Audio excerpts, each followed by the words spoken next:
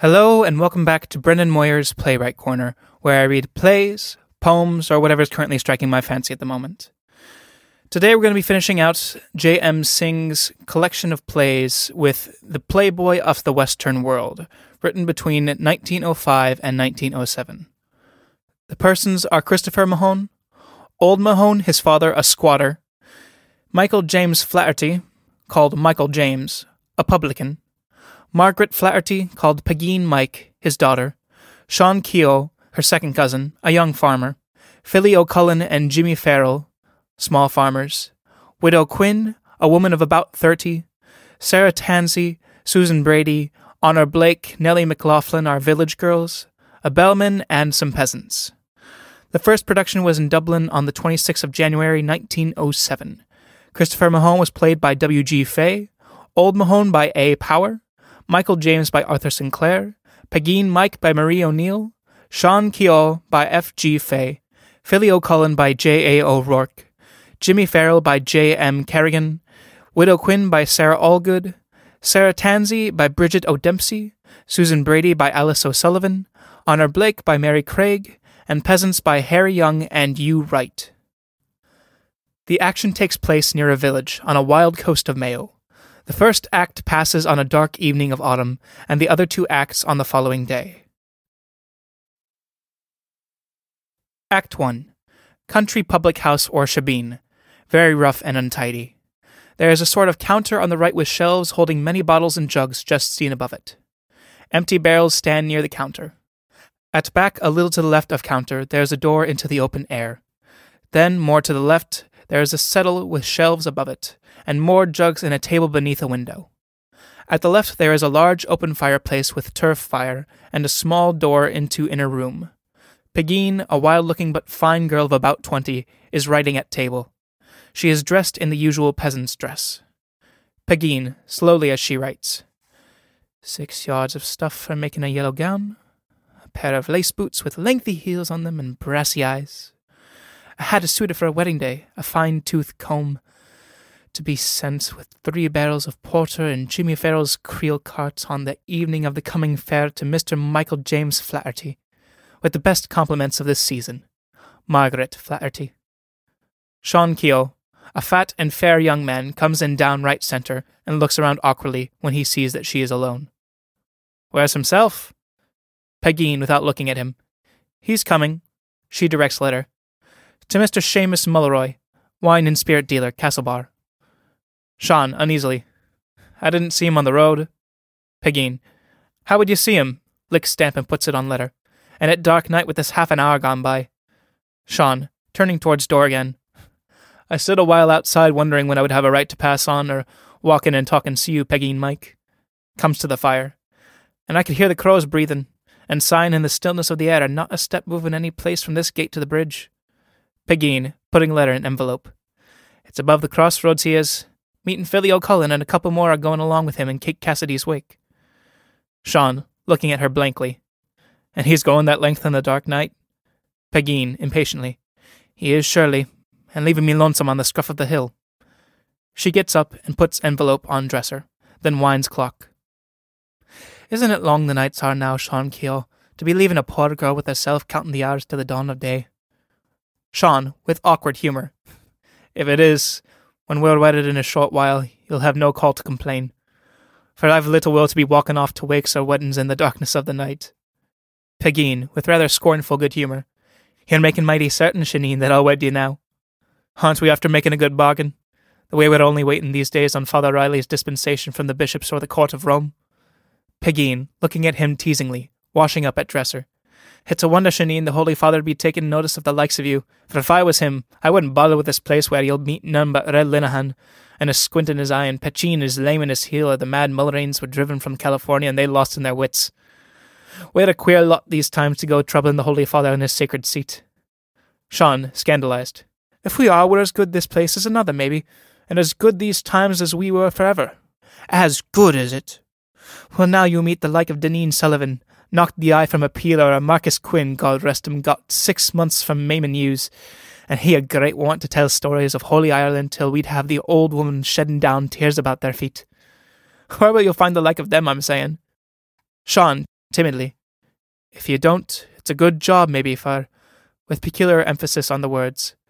Father Riley has small conceit to have that kind of walking around and talking to the girls. Pegeen, impatiently, throwing water from basin out of the door. Stop tormenting me with Father Riley, imitating his voice, when I'm asking only what way I'll pass these 12 hours of dark, and not take my death with the fear. Looking out of door. Sean, timidly. Would I fetch you the Widow Quinn, maybe? Pegeen. Is it the like of that murderer? You'll not, surely. Sean, going to her, soothingly. Then I'm thinking himself will stop along with you when he sees you're taken on. For it'll be a long night with great darkness, and I'm after feeling a kind of fellow above in the furze ditch, groaning wicked like a maddening dog the way it's good cause you have, maybe, to be fearing now. Pegeen, turning on him sharply. What's that? Is it a man you seen? Sean, retreating. I couldn't see him at all, but I heard him groaning out and breaking his heart. It should have been a young man from his words speaking. Pegeen, going after him. And you never went near to see was he hurt, or what ailed him at all? I did not, Pegeen, Mike. It was a dark, lonesome place to be hearing the like of him. Well, you're a daring fellow. And if they found his corpse stretched above in the dews of dawn, what do you say then to the peelers or the justice of the peace? Sean, thunderstruck. I wasn't thinking of that. For the love of God, Pegeen, Mike, don't let on I was speaking of him. Don't tell your father and the men is coming above, for if they heard that story they'd have a great blabbing this night at the wake. I'll maybe tell them, and I'll maybe not. Sean, will you whist, I'm saying? Pegeen, whist yourself. She goes behind counter. Michael James, fat, jovial publican, comes in down right centre, followed by Philly O'Cullen, who is thin and mistrusting, and Jimmy Farrell, who is fat and amorous, about 45. Men, together. God bless you. The blessing of God in this place. Pegeen. God bless you kindly. Michael, to men, who go into the counter right. Sit down now and take your rest. Crosses to Sean at the fire left. Are you coming over the sands to Kay Cassidy's wake? I am not, Michael James. I'm going home the short cut to my bed. Pegeen, speaking across from the counter. He's right, too. And have no shame, Michael James, to be quitting off for the whole night and leaving myself lonesome in the shop. Michael, good-humouredly. Isn't it the same whether I go for the whole night or part only? And I'm thinking it's a queer daughter you are if you'd have me crossing backward through the stooks of the dead woman with a drop taken. Pegeen, angrily. If I'm a queer daughter, it's a queer father to be leaving me lonesome these 12 hours of dark, and I piling the turf with the dogs barking and the calves mooing and my own teeth rattling with fear. Jimmy, flatteringly. What is there to hurt you, and you a fine, hardy girl would knock the head of any two men in the place? Pegeen, working herself up. Isn't there the harvest boys with their tongues red for drink, and the 10 Tinkerses camped in the East Glen, and 1,000 militia bad sesame walking idle through the land? There's lots surely to hurt me, and I won't stop alone in it, let himself do what he will. Michael, if you're that afeard, let Sean Keogh stop along with you. It's the will of God I'm thinking himself should be seeing to you now. They all turn to Sean. Sean, in horrified confusion. I would, and welcome, Michael James, but I'm afeard of Father Riley. And what would all the Holy Father and the Cardinals of Rome be saying if they heard I did the like of that? Michael, with contempt. God help you. Can't you sitting by the hearth with the light lit and herself beyond in the room? You'll do that surely, for I've heard tell there's a queer fellow above going mad or getting his death maybe with a gripe in the ditch, so she'd be safer this night with a person here. Sean, with plaintive despair. I'm afeard of Father Riley, I'm saying. Let he not be tempting me and we ne'er married itself. Philly, with cold contempt. Lock him in the west room. He'll stay then and have no sin to be telling to the priest. Michael, to Sean, getting between him and the door. Go up now. Sean, at the top of his voice. Don't stop me, Michael James! Let me out of the door, I'm saying, for the love of Almighty God. Let me out! Trying to dodge past him. Let me out of it, and may God grant you his indulgence in the hour of need. Michael, loudly. Stop your noising and sit back by the hearth. Gives him a push and goes to counter laughing. Sean, turning back, wringing his hands. Oh, Father Riley and the saints of God, where will I hide myself today? Oh, Saint Joseph and Saint Patrick and Saint Bridget and Saint James, have mercy on me now! He turns round, sees door clear, and makes a rush for it. Michael, catching him by the coat tail. You'd be going, is it? Sean, screaming. Leave me go, Michael James! Leave me go, you old pagan! Leave me go or I'll get the curse of the priest on you, and of the scarlet-coated bishops of the courts of Rome! With a sudden movement, he pulls himself out of his coat and disappears out the door, leaving his coat in Michael's hands. Michael, turning round and holding up coat. Well, there's the coat of a Christian man. Oh, there's sainted glory this day in the lonesome west, and by the will of God I've got you a decent man, Pegeen. You'll have no call to be spying after if you have a score of young girls maybe weeding in your fields. Pegeen, taking up the defence of her property. What right have you to be making game of the poor fellow for minding the priest when it's your own the fault is, not paying a penny pot boy to stand along with me and give me courage in the doing of my work? Michael, taken aback. Where would I get a pot boy? Would you have me send the bellman screaming into the streets of Castlebar? Sean, opening the door and putting in his head in a small voice. Michael James. Michael, imitating him. What ails you? The queer dying fellow's beyond looking over the ditch. He's come up, I'm thinking, stealing your hens. Looks over his shoulder. God help me, he's following me now. He runs in the room. And if he's heard what I said, he'll be having my life and I going home lonesome in the darkness of the night. For a perceptible moment, they watch the door with curiosity. Someone coughs outside. Then Christy Mahone, a slight young man, comes in, very tired and frightened and dirty. Christy, in a small voice. God save all here. Men. God save you kindly. Christy, going to counter. I'd trouble you for a glass of porter, woman of the house. He puts down coin. Pegeen, serving him. You're one of the tinkers, young fellow, as beyond camped in the glen. Christy. I am not. But I'm destroyed walking. Michael, patronizingly. Let you come up then to the fire. You're looking famished with the cold. Christy. God reward you. He takes up his glass and goes a little way across to the left, then stops and looks about him. Is it often the polis do be coming into this place, master of the house? If you'd come in better hours, you'd have seen license for the sale of beer and spirits to be consumed on the premises, written in white letters above the door. And what would the polis want spying on me, and not a decent house within 4 miles the way every living Christian is a bona fide, saving one widow alone? It's a safe house, so. He goes over to the fire, sighing and moaning.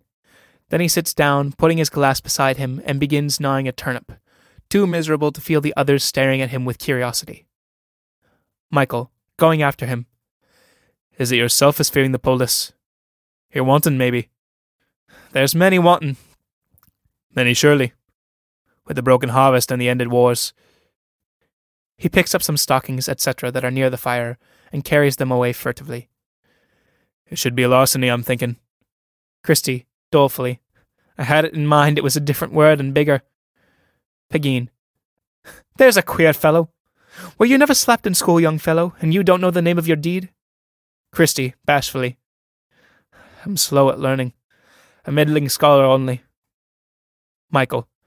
If you're a dunce itself, you'd have a right to know that your larceny is robbing and stealing. Is it for the like of that you're wanting? Christy, with a flash of family pride. And I, the son of a strong farmer. God rest his soul, could have bought up the whole of your old house a while since from the butt of his tail pocket and not have missed the weight of it gone. Michael, impressed. If it's not stealing, maybe. It's something big. Christy, flattered. Aye.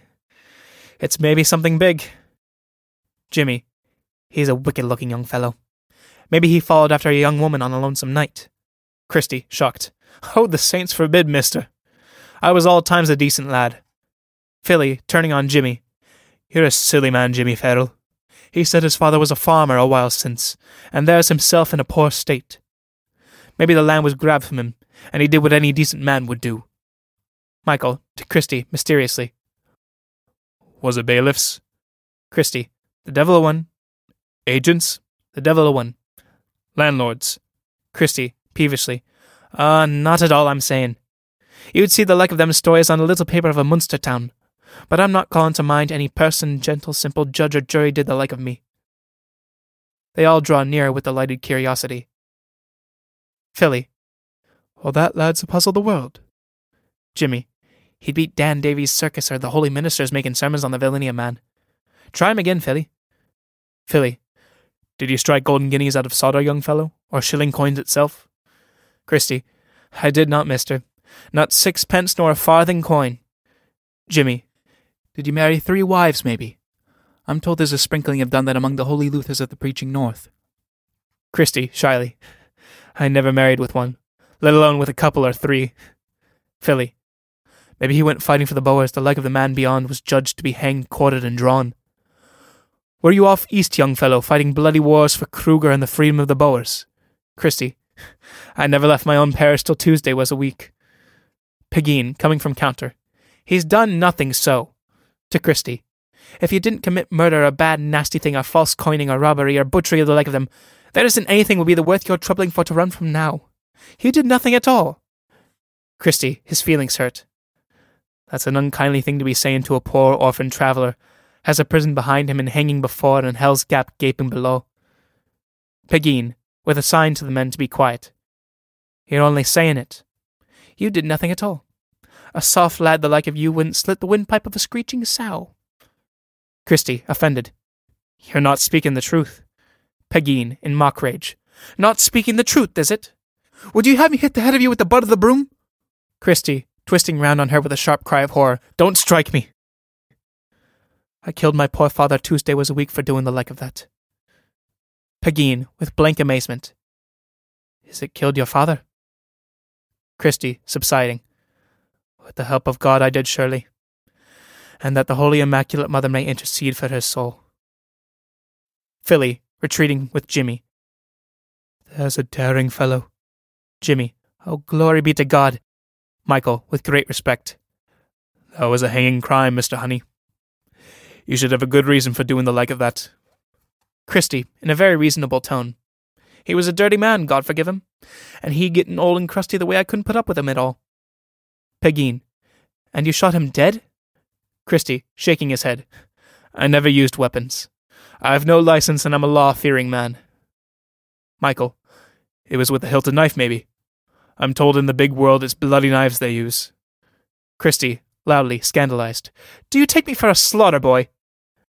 Pegeen, he never hanged him, the way Jimmy Farrell hanged his dog from the license, and had it screeching and wriggling 3 hours at the butt of a string, and himself swearing it was a dead dog and the peeler swearing it had life. Christie, I did not then. I just rizzed the loy, and let fall the edge of it on the ridge of his skull, and he went down at my feet like an empty sack, and never let a grunt or a groan from him at all. Michael, making a sign to Pegeen to fill Christie's glass. And what way weren't you hanged, mister? Did you bury him then? Christie, considering. I buried him then.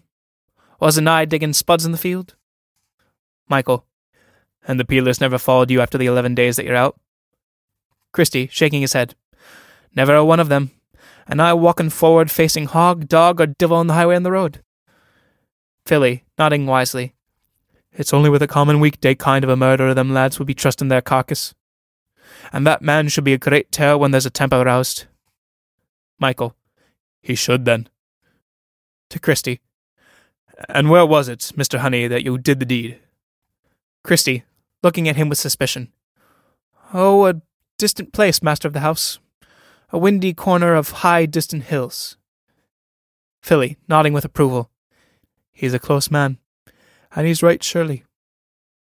Pegeen, that'd be a lad for the sense of Solomon to have for a potboy, Michael James, if it's the truth you're seeking one at all. Philly, the peelers is fearing him. And you that lad in the house, there isn't one of them would come smelling around at the dogs itself or lapping poteen from the dung pit of the yard. Jimmy, bravery's a treasure in the lonesome place, and a lad would kill his father, I'm thinking would face a foxy devil with the pitch pike on the flags of hell. Pegeen, it's the truth they're saying, and if it's that lad in the house, I wouldn't be fearing the lucid khaki cutthroats or the waking dead. Christie, swelling with surprise and triumph. Well, glory be to God. Michael, with deference. Would you think well to stop here and be potboying, Mr. Honey, if we gave you good wages and didn't destroy you with the weight of work? Sean, coming forward uneasily. That'd be a queer kind to bring into a decent, quiet household with the like of Pegeen, Mike. Pegeen, very sharply. Will you whist? Who's speaking to you? Sean, retreating. A bloody-handed murderer the like of... Pegeen, snapping at him. Whist, I'm saying. We'll take no fooling from you like it all. To Christie with a honeyed voice. And you, young fellow. You'd have a right to stop, I'm thinking, for we'd do our all and utmost to contend your needs. Christie, overcome with wonder. And I'd be safe this place from the searching law? Michael, you would surely.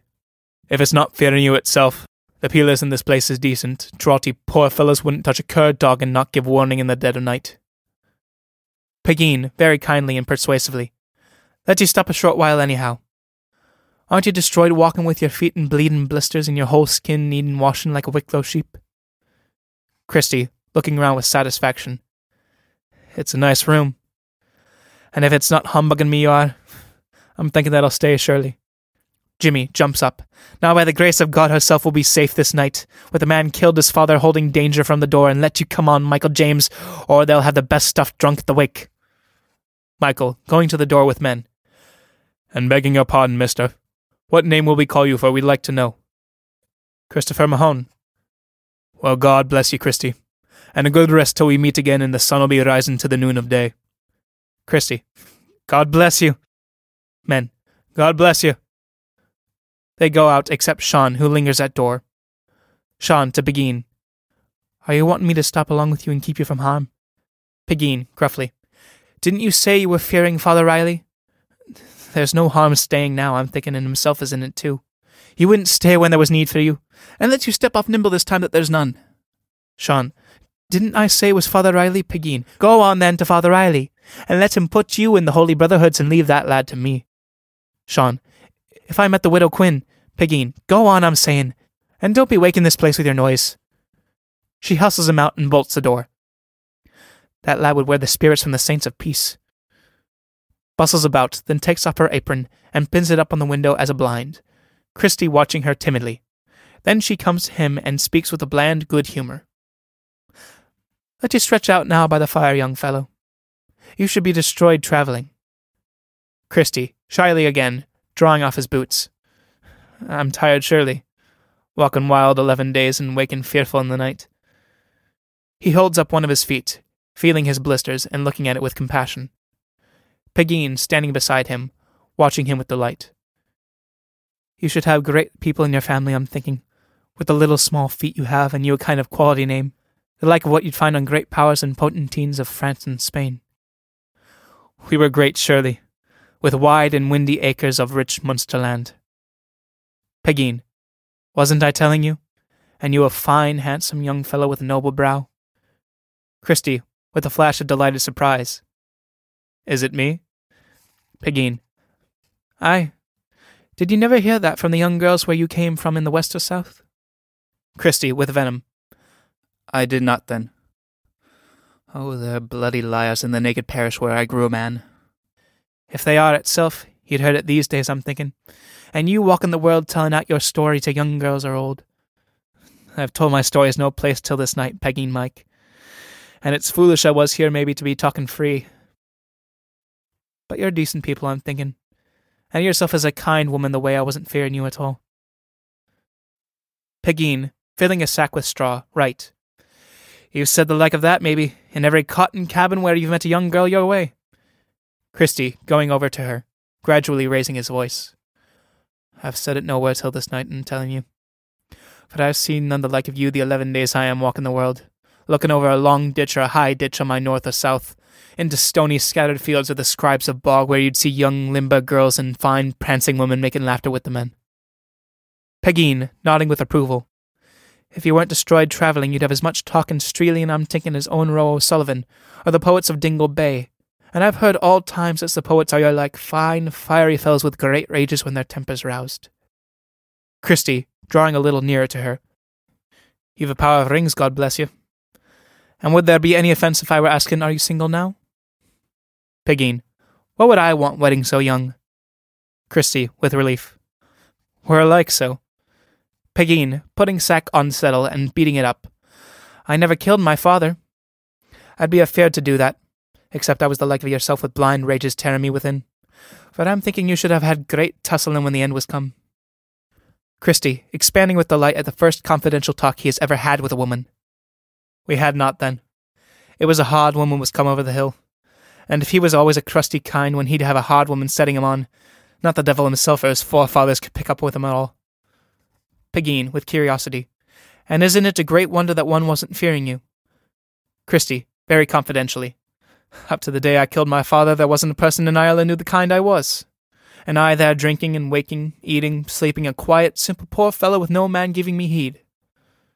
Pigeen, getting a quilt out of the cupboard and putting it on the sack.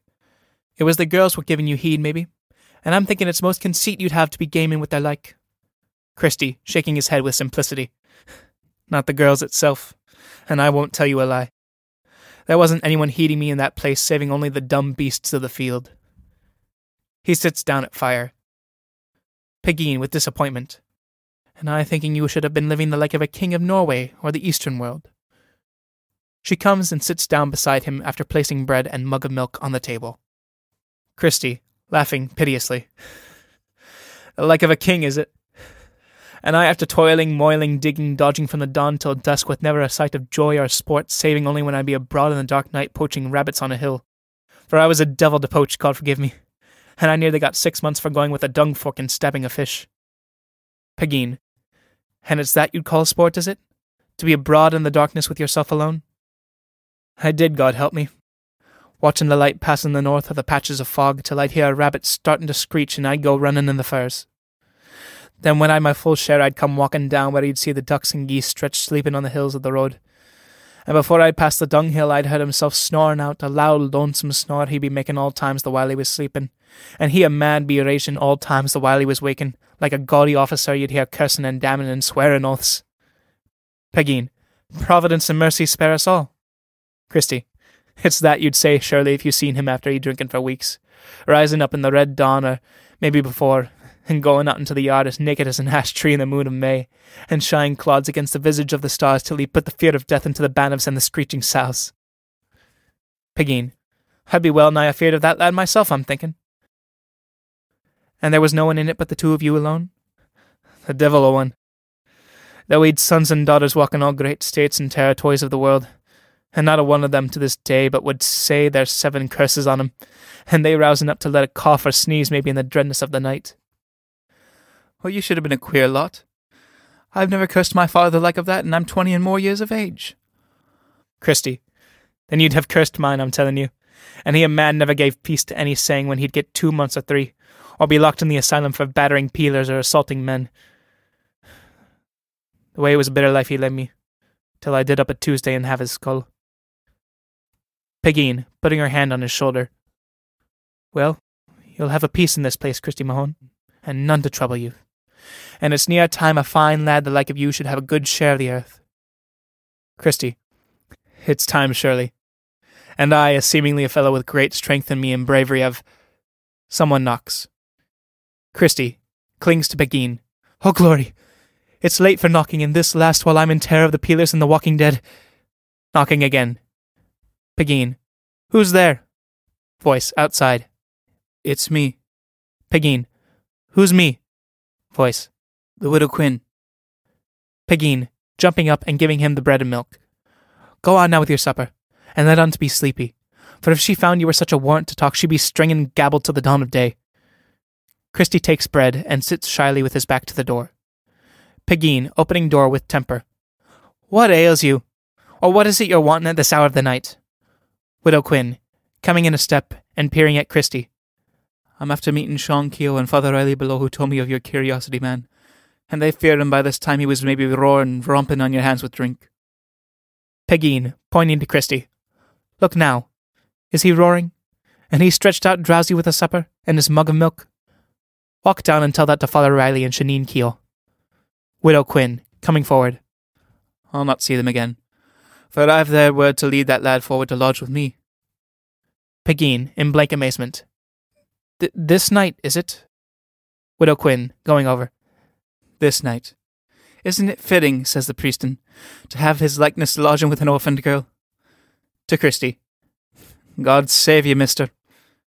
Christy, shyly. God save you kindly. Widow Quinn, looking at him with half-amused curiosity. Well, aren't you a little smiling fellow? It should have been great and bitter torments did rouse your spirits to a deed of blood. Christy, doubtfully. It should, maybe. Widow Quinn. It's more than maybe, I'm saying. And it softened my heart to see you sitting so simple with your cup and cake, and you fit to be saying your catechism then slaying your da. Pigeen, at counter, washing glasses. There's talking when any'd see he'd be fit to holding his head high with the wonders of the world. Walk on from this, For I'll not have him tormented, he destroyed travelling since Tuesday was a week. Widow Quinn, peaceably. We'll be walking surely when his supper's done. And you'll find we're great company, young fellow, when it's of the like of you and me you'd hear the penny poets singing in an August fair. Christy, innocently. Did you kill your father? Pegeen, contemptuously. She did not. She hit himself with a worn pick, and the rusted poison did corrode his blood the way he never overed it and died after. That was a sneaky kind of murder, did win small glory with the boys itself. She crosses to Christy's left. Widow Quinn, with good humour. If it didn't, maybe all knows a widow woman has buried her child and destroyed her man as a wiser comrade for a young man than a girl the like of you, who'd go helter-skeltering after any man will let you a wink upon the road. Pegeen, breaking out into a wild rage. And you'll say that, Widow Quinn, and you gasping with the rage you had racing the hill beyond to look at his face. Me, is it? Well, Father Riley has cuteness to divide you now. She pulls Christy up. There's great temptation in a man did slay his da. And we'd best be going, young fellow, so rise up and come with me. Pegeen, seizing his arm. He'll not stir. He's potboy in this place, and I'll not have him stolen off and kidnapped while himself's abroad. Widow Quinn. It'd be a crazy potboy to lodge him in the shebeen where he works by day. So you'd have a right to come on, young fellow. A perch off on the rising hill. Pegeen. Wait till you lay eyes on her leaky thatches growing more pasture for her buck goat than her square of fields, and she without a tramp itself to keep in order her place at all. Widow Quinn.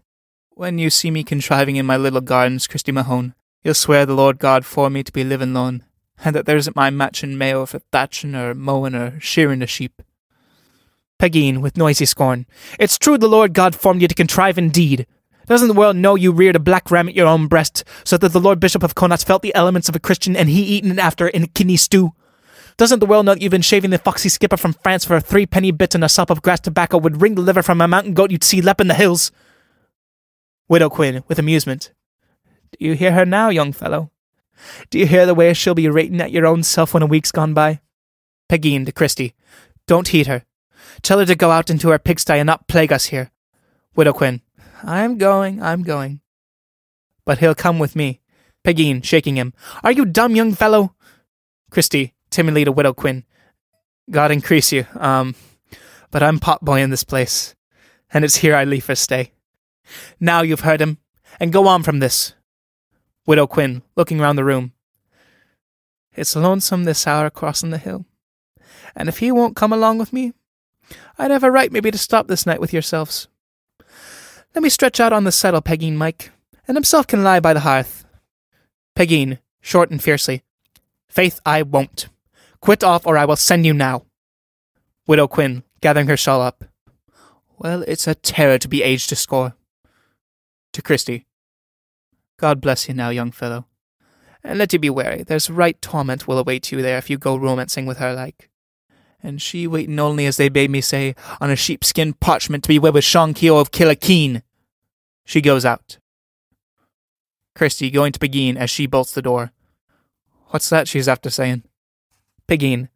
Lies and blather you've no call to mind. Well, isn't Sean Keogh an impudent fellow to send up spying on me? Wait till I lay my hands on him. Let him wait, I'm saying. Christy. And you're not wedding him at all? Pegeen. I wouldn't wed him if a bishop came walking for to join us here. Christy. That God in glory might be thanked for that. Pegeen. There's your bed now. I've put a quilt upon you after quilting a while since with my own 2 hands. And you'd best stretch out now for your sleep. And may God give you a good rest till I call you in the morning when the cock crows. Christy, as she goes into inner room. May God and Mary and St. Patrick bless you and reward you for your kindly talk. She shuts the door behind her. He settles his bed slowly, feeling the quilt with intense satisfaction. Well, it's a clean bed, and soft with it. And it's great luck and company I've won with me in the end of time. 2 fine women fighting for the likes of me. Till I'm thinking this night, wasn't I a foolish fellow not to kill my father in the years gone by? Curtain.